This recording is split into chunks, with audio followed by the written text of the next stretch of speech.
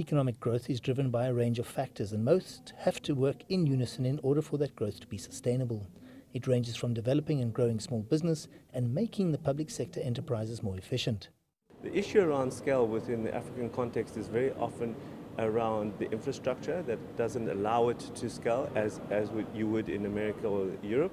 And number two is the skill sets in order to do that, both from a actual technical skill point of view and from a management skill point of view.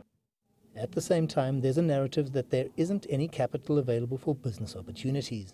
There's this misconception that there is no money in Africa for small business. I think the opposite is true. There is so much money pursuing business, good business in Africa right now. And the issue is that there's very little good business out there, and what I call a CERTI, compelling economic right to exist. On the other hand, big business is looking for growth, and in many instances, the last growth opportunity in some countries is getting involved in the private sector. Something that's very long overdue, I would argue, is privatization, and that's not been talked about at the World Economic Forum in any formal session this week.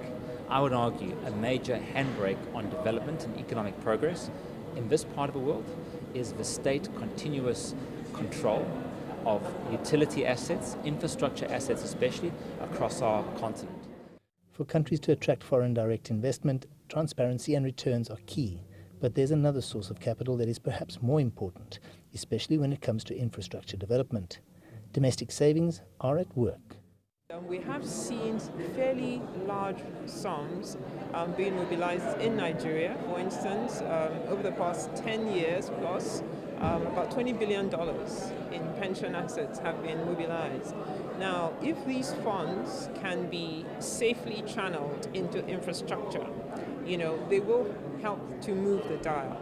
While a lot of focus is placed on FDI, there's also pension fund money that's in country that's being invested.